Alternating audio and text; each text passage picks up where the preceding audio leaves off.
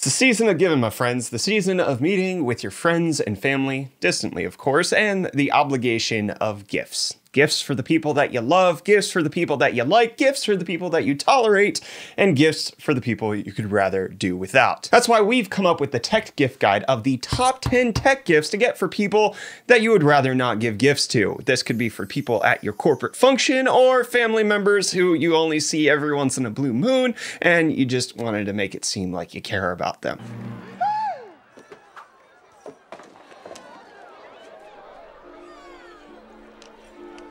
Number one, short power cables. These are great because it indicates that you care about their ability to charge their device, but not in a way that's meaningfully useful. 4 inches seems to be the sweet spot of giving them just a little bit of wiggle room, but not enough to actually get away from the charger. Number two, these flash drives, which only have 64 megabytes of storage. It indicates that you care about their ability to store files, but not enough that they can really transfer anything more than Word documents. These are perfect because they're nondescript, give no indication that you're actually buying them a small storage device, and they'll only find out when they bring it back to their computer if they ever plug it in at all. Number three, this one's actually slightly cool, but also a little ridiculous. It's a mouse with a hidden pocket scale. You want them to be able to measure the weight of disappointment that's caused at their hands. Well, now you can do that with this mouse. Number four, this one's actually unironically cool for me, but I could see how it would be a terrible gift for somebody else, and that is a Bluetooth speaker watch. Yes, my friends, if you ever want to be the obnoxious person traveling on the subway who has to play music from their wrist, this is the perfect thing to get them. Bonus points for one that has extra bling with RGB. You can say you got them a smartwatch when in reality you technically did, because it does connect over Bluetooth, but now it just turns them into the giant tool that we all know they are.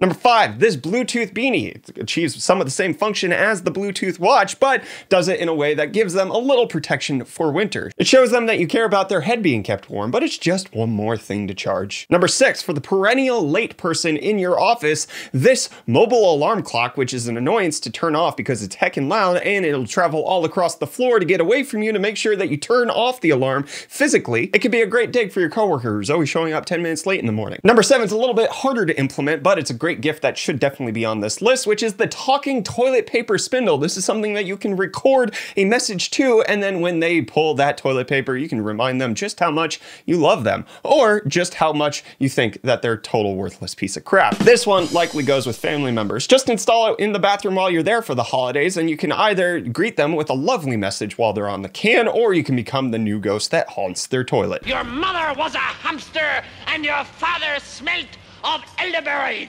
Number eight, frustrating one, USB adapters. If you hear somebody has a problem with their new MacBook that only takes USB-C, get them the opposite of what they need. Type-C female to Type-A male, or if they're on PC, get them a bunch of Type-A female to Type-C male. Shows that you care about their problem, but not enough to actually research what they need to get things done. Number nine is actually a good one for the community, and that's getting them a WinRAR license. It's one of the most useless things that you could do on a computer. It's continually free no matter how long you've had the trial, but it can support the developers who actually give it away for free. Useless to the person receiving, but oh so good for the people who make the software. Number 10 is probably the worst one that you could do, and that is get them one of these mini PlayStation 5s. You can find somebody over on Etsy who 3D printed and painted these mini PS5s, including box, to showcase that you do indeed know that they want to play the latest gaming console, but you just couldn't quite swing the cash for them. So that's the top 10 tech gifts you could get for people that you don't like. I do have a few bonus gifts that I could recommend to you, but these are more for the practical jokers amongst you. First bonus one is a beeping PCB, which can beep for 3 years on one given battery. You can either put this in their stocking, you put it in another present,